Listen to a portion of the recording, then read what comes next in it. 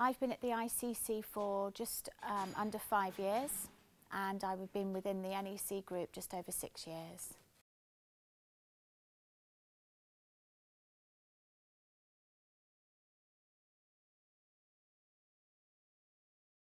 I had the opportunity to sit in the sales team actually when I was based over at the Rep, so I actually got to see firsthand what the sales team did at the ICC. I didn't have a clue what really the ICC was or the venue, but just knew that I loved the whole building, everything that they did. So that's really what got me interested, and the actual team I was sitting alongside persuaded me to go for an account manager position.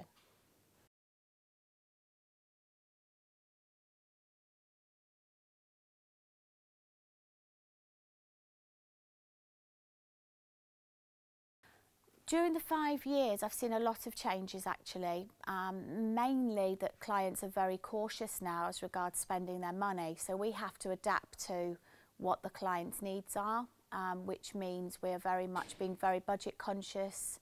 We are adapting to what their needs are in specifics as regards their event, and we're selling to them appropriately rather than just a blanket conference, which is what we probably did 4 or 5 years ago.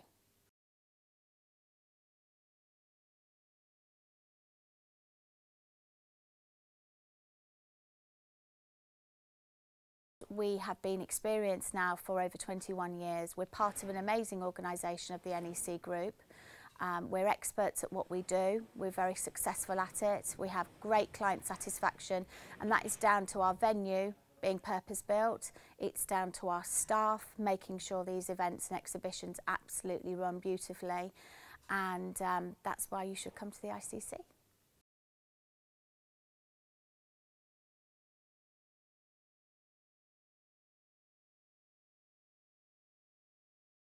It's really important for clients to hold face-to-face meetings.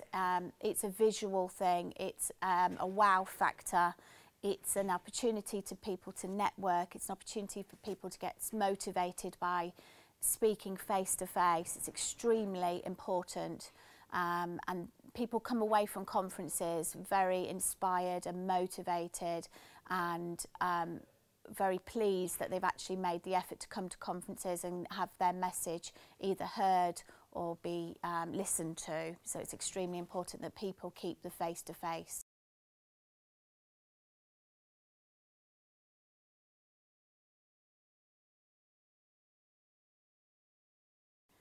The future of conferencing is very much still one-to-one, face-to-face, visual. We are moving along with technology and making our conferences so much so. We've got an event in today that's using very high-end technology in Hall 5. So it's about making the wow factor, but still very much making conferences happen.